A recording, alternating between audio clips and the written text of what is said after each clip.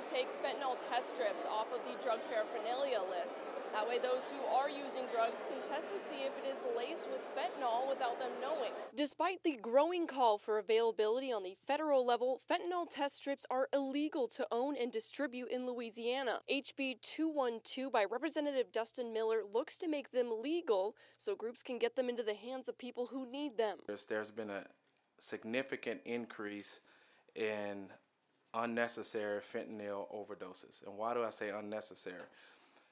A lot of individuals are not intentionally purchasing or using fentanyl. The Louisiana Department of Health reports that fentanyl-attributed overdoses were 119% higher in 2021 than 2020. The test strips will give people rapid results to see if the drugs they are taking have been laced with the deadly opioid. People are trying to get high, not to die. And of course, we want people to get the help that they need because this is not a war on drugs, it's a war on addiction.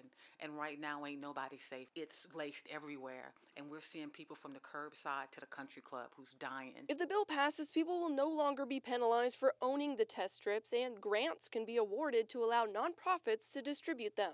There was no objection to this bill, and it now heads on to the House floor for full debate. At the Capitol for your local election headquarters, I'm Shannon Hex.